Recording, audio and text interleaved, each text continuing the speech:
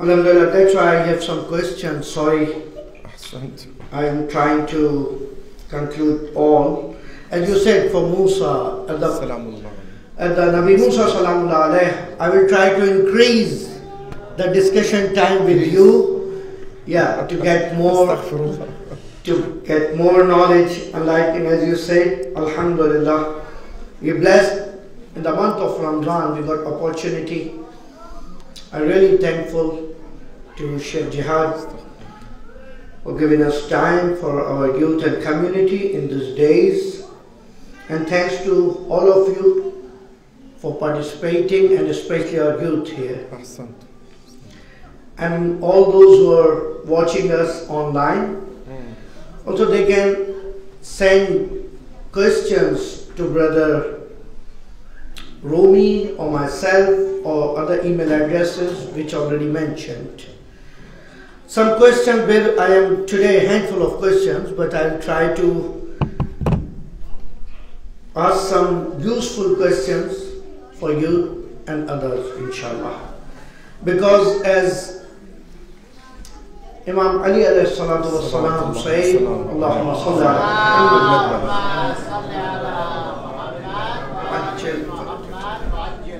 Question is the sign of seeker.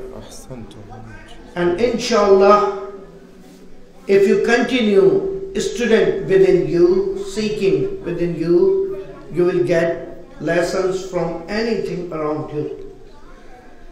So first question is, as per your discussions, Sheikh, how to control our anger and keep piety, especially at the time of arguments? Please. You are the waters. No, please. Bismillah ar-Rahman ar-Rahim wa sallallahu ala Sayyidina Muhammad wa ala alihi at-tayyibin at-tahirin. Firstly, we must know what entails anger, because the Prophet sallallahu alaihi wasallam has alluded to this, and he said, in fact, there is a hadith that says the Prophet was among his companions and said once, and he asked them, "Atadruna man is-sari'a?" Do you know who is a good wrestler? So they said, "Man yada'u aw yasra'u ar-rijala ila al-ard." You know, those people were thinking with muscles. Rasulullah wanted them to think with their intellect. So they said, a wrestler is the one that put peoples to the ground. Rasulullah said, no. A real wrestler is someone who has control over himself when he is angered. That's a real wrestler. When you wrestle internally in order to subdue your anger at a time of argument. Secondly, what you need to know is the argument personal, or is it about something that relates to Allah, the Prophet, the Imams, the religion? If it is something that violates the law of Allah, then it's a different argument and you take a different approach. And even in that, right, in that, you must maintain a state of calmness in order to convey the message across to the person arguing with you about this particular issue, because the Quran says, you know, in terms of argument, he says to the Prophet, وَجَادِلُهُمْ بِالَّتِي هِيَ أَحْسَنُ. When you argue with someone in regard to something that may bring a heated discussion in place, so Ya Rasulullah, Ya Muhammad, debate them, argue with them, discuss with them with what is best, because that could give the message in a more clearer form for the opponent to understand your discussion or your argument. If the argument is for something other than this, you should not even be concerned. You know, if it is about the world, if it's about a car, my car is better than yours. Congratulations. Congratulations. My house is bigger than yours. 1,000 congratulations. You know, how is this going to affect me? You know, I am smarter than you. Mubarak. You know? My father is better than your father. Habibi, everyone knows his dad. End of the story. Ahsan, right? For example, in another argument, someone came to infuriate Imam al-Baqir. This is wallah al-azim, when I hear this hadith and I speak about it, shivers comes down my spine. My hair stands on end. Because he came to humiliate Imam al-Baqir. You know the first question he said, he came to him and he said, أَأَنْتَ الَّذِينَ يَدَّعُونَ أَنَّهُ الْبَقَرَةِ Allahu Akbar. Because he's al-Baqir. Right? So from al-Baqir, the word Baqar is derived, or Baqara. Or Baqara has a dual meaning.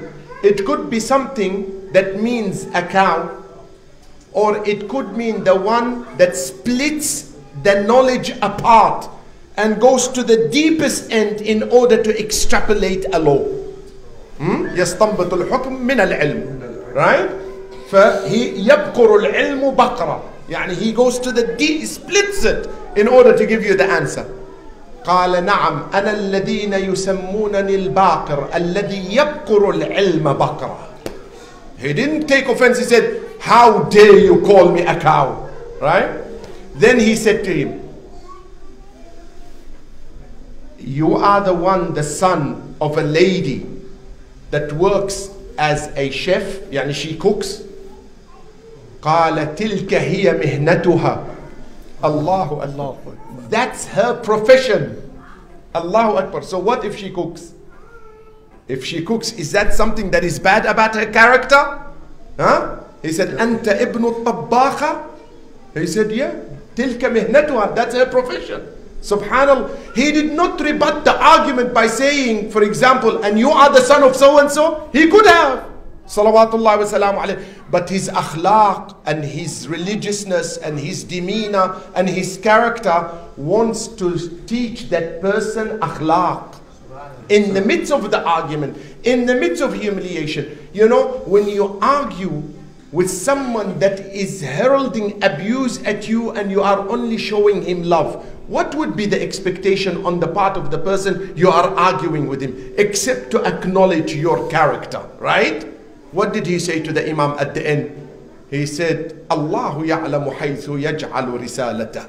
Only Allah knows where he puts his message. And surely you are from the progeny of Anbiya. Allahu Akbar. So this is our approach towards staying calm, changing your position. Right, Mawlan? Huh? If you get too angry, go and make wudu.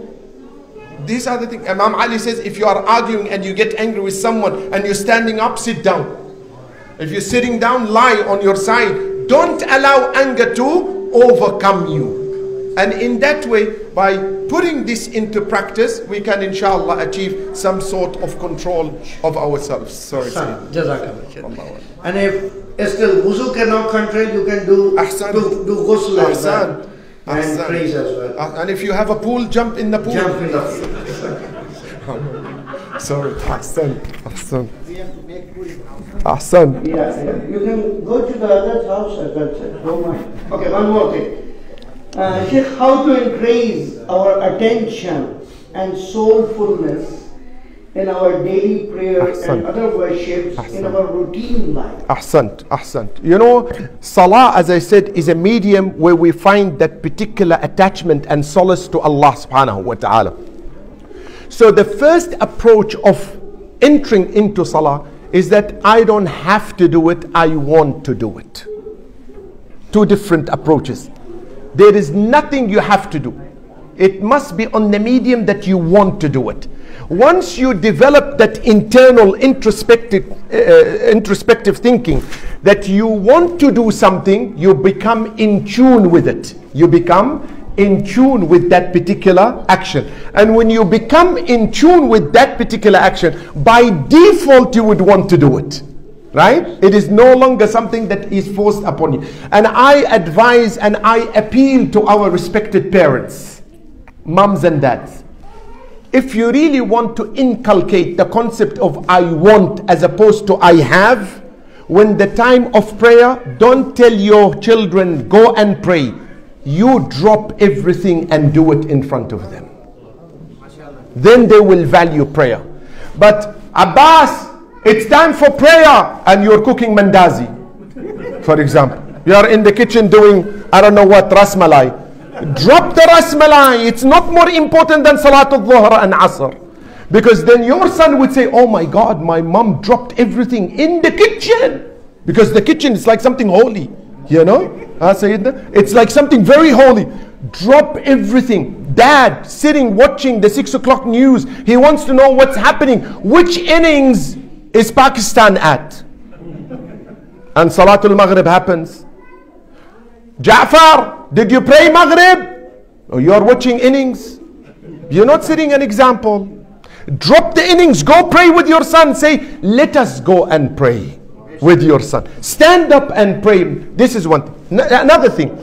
Make sure when you go and pray, if you are able, if you're at home, for example, or at work, you have a place, make sure you design the place of prayer as something, not as something ordinary like every other place in the house. Don't. You know, there is a community I visit, may Allah bless them. I liked one thing about them. The first thing they do when they purchase a property, Sayyidina, they allocate a prayer room. Before anything else, they have to have a prayer room, and sometimes they decorate it with zarih, you know, before they allocate the bedroom to the parents or the children. No, this must go first in the house. Prayer room. Why? Because when the prayer room is designed in such a way, it takes all the distractions away. You know, that's a place of focus. 2. 3. Know what you are reciting. Know what you are reciting. As I said, come to know Allah through His Asma and Sifat.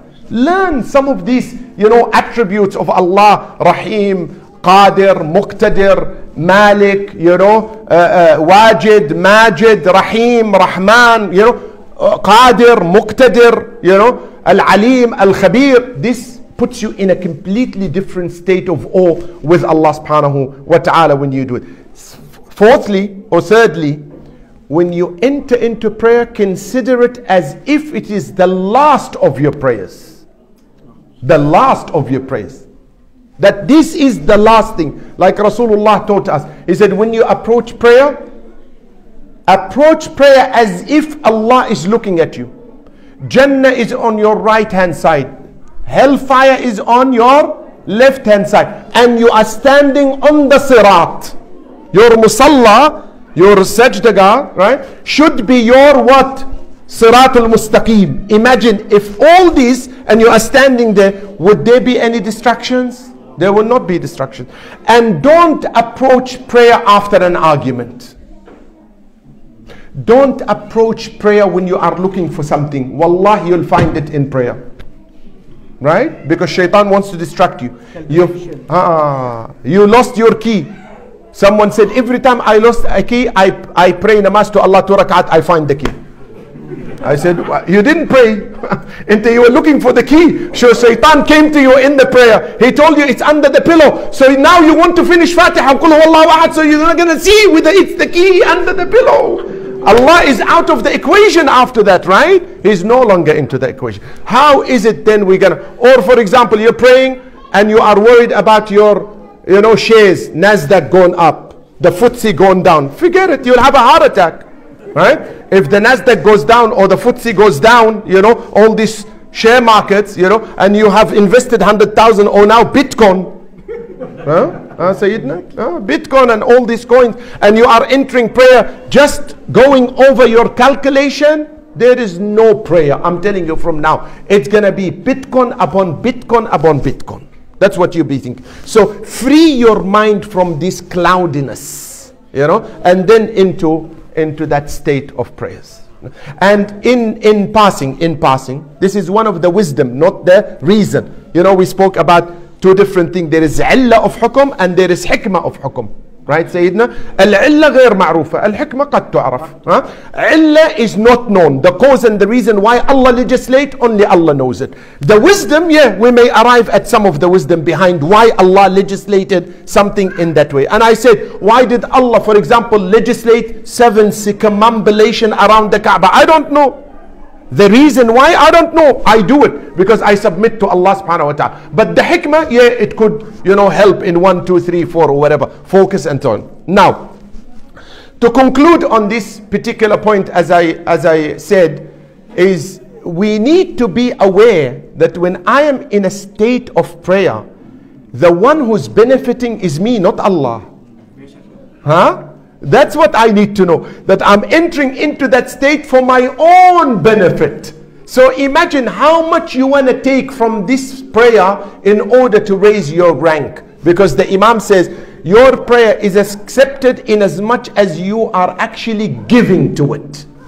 How much you give to it is how much you reap in return. وصلى الله على محمد وآله الطاهرين.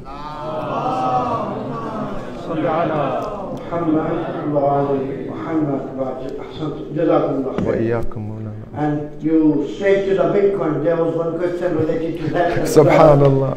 Subhanallah. Sheikh, please guide us. Can we invest within Bitcoin? Okay. And do muamala with that? Yes, and yes. How to calculate the home's profit as its value fluctuates every day? Okay. Firstly, the latest, if I'm correct, the latest opinion I heard of Sayyid Sistani, may Allah prolong his life, is that he إنه متوقف.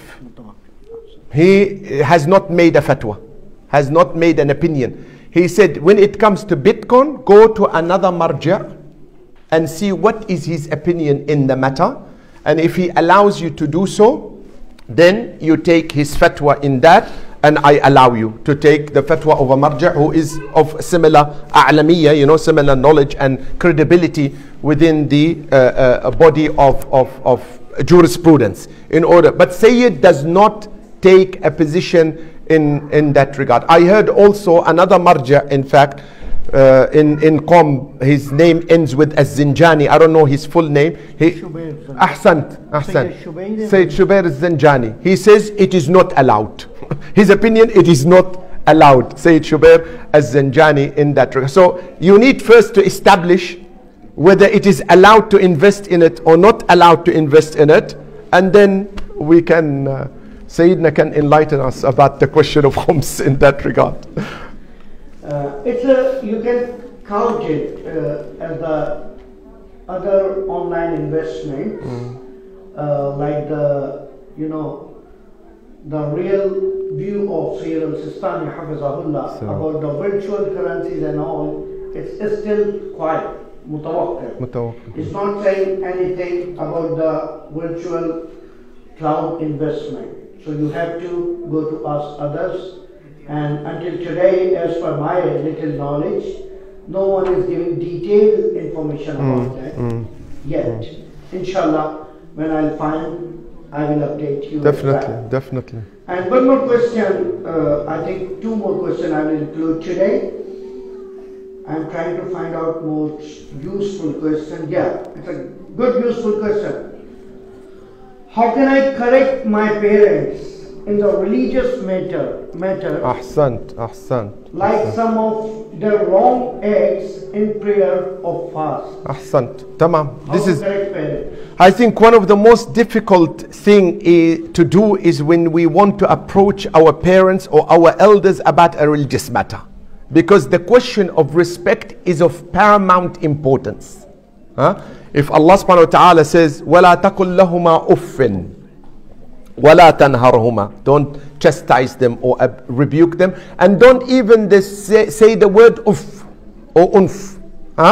And you know, the linguist, Arab linguist, they said if there was a word of lesser value than off, Allah would have used it. So this would have been the least of abusive word that Allah subhanahu wa ta'ala does not even expect you to use against your parents. Not to say. Imagine then coming to your prayer and your prayer is batil. La hawla wa la quwwata. World War IV will happen at the house, or 3, you know. So I think the best approach is not to say you are wrong.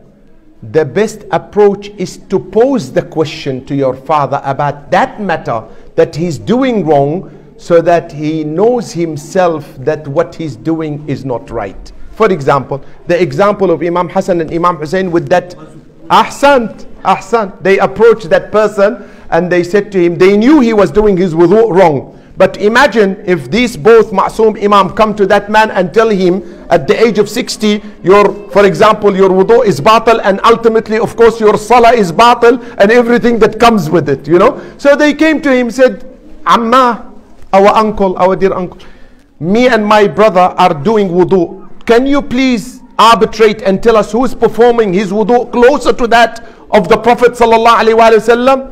So he said, Yalla, Bismillah, go for it. Firstly, you've given him some sort of respect. Secondly, you brought his knowledge into repute, good repute. You did not criticize his knowledge yet, right? Because you gave him the respect to look over his knowledge. So he said, Yalla, Bismillah. Imam Hussein, of course, performed wudu. It's a replica of the wudu of Rasulullah. Imam Hassan performed wudu. It's a replica of that of Imam Hussein, and ultimately, of course, it's the wudu of Rasulullah. By default, that man knows he's done wrong. He said, by Allah, your wudu is that of the Prophet. I am the one who doesn't know how to perform wudu. Thank you for teaching me. You know? So, if your parents are doing something wrong, Islam does not expect you to be quiet, by the way. Does not expect you to be quiet on haram.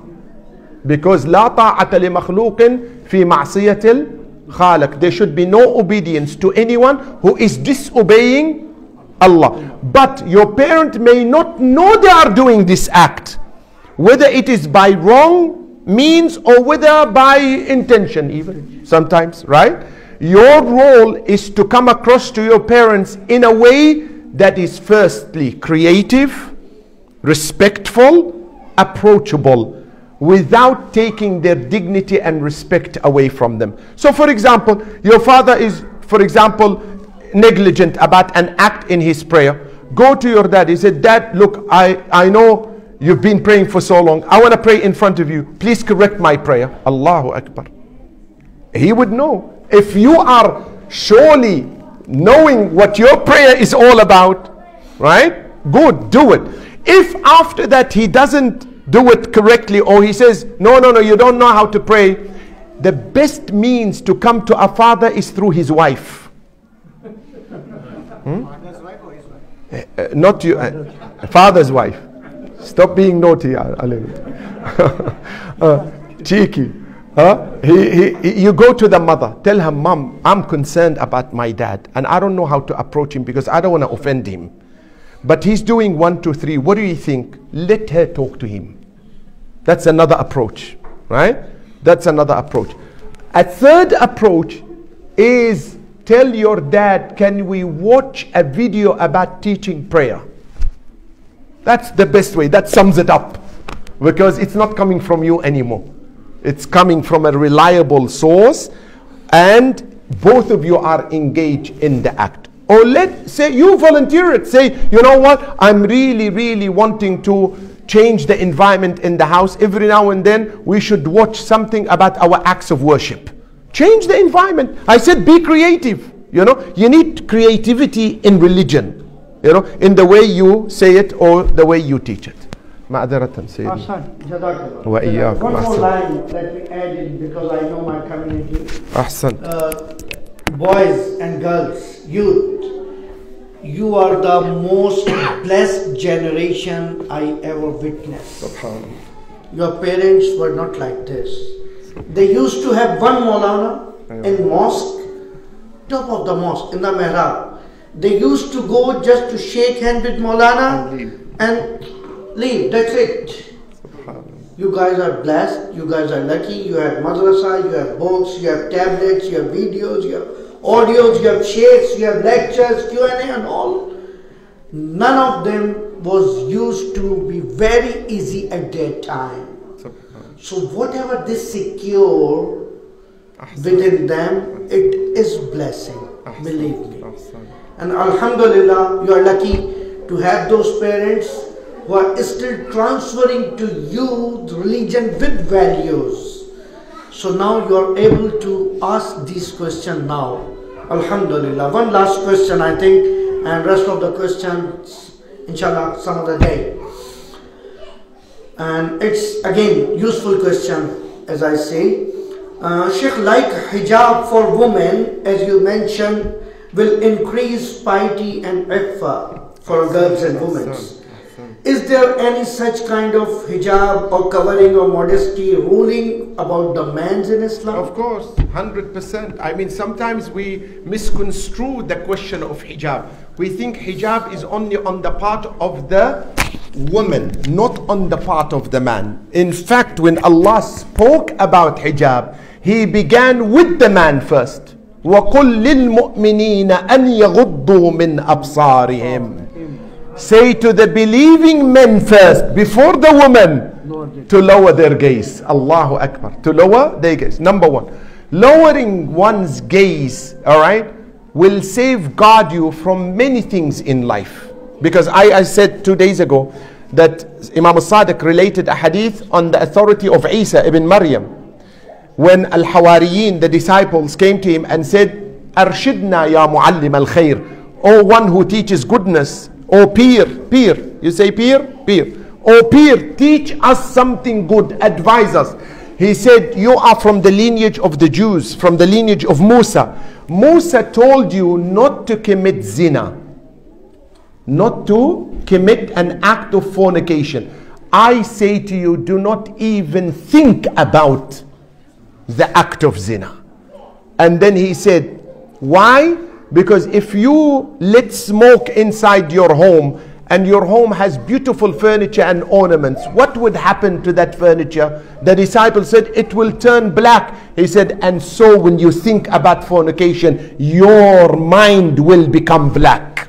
Right? So when you expose yourself more and more towards social media and nudity, pornography, and all these things, right? Then you do not value that respect towards the other gender. And then you would do everything in your part in order to expose yourself more for attention. In as much as a woman is asked to dress modestly, men in Islam are also, by the way, asked to dress modestly. For example, am I allowed to come to the mosque? And I'm sorry, Sayyidina, I'm going to mention this. Coming to the mosque with a low-cut jeans so someone knows the brand of my underwear? In sajda? Seriously? You know, you are coming to the house of Allah. Wear something appropriate. Right? Wear something that actually covers your body. Right? If for example, hypothetically I'm saying, you're allowed to go out in public. You're allowed, I say, and this is questionable, because there is a big study has been done about it. What is the least you can wear in public as a man?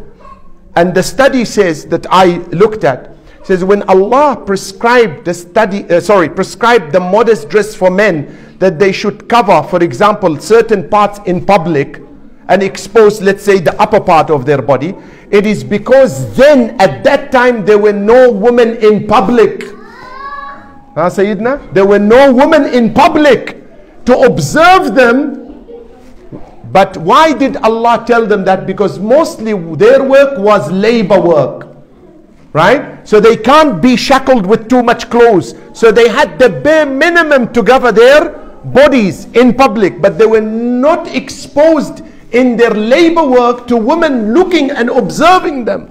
But now we are in a community that both genders, and God knows what other gender these days are as well, right? That we are exposing ourselves to in this world.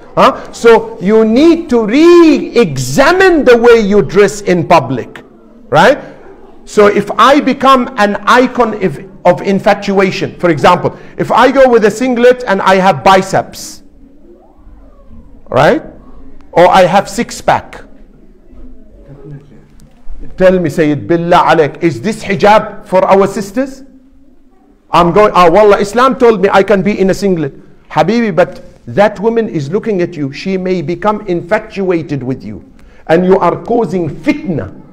You are causing corruption in society if you dress in that mannerism. Right? So out of respect to your sisters, right? Out of respect to the other gender, dress modestly, loose fitting, for example, right? Look at us, Sayyid and Sheikh, 3-4 layers. Wallah, we dress more hijab than our sisters.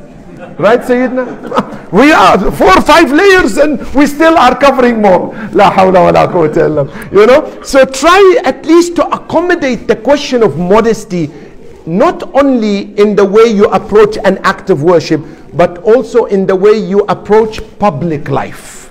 We must appear modest in public life because people are onlookers. So they are looking at us in as much as, and in both situations, men and women are told by Allah subhanahu wa ta'ala to lower their gaze. For example, if a woman does not want to dress appropriately, hypothetically, is my problem with her or my problem with me controlling my gaze?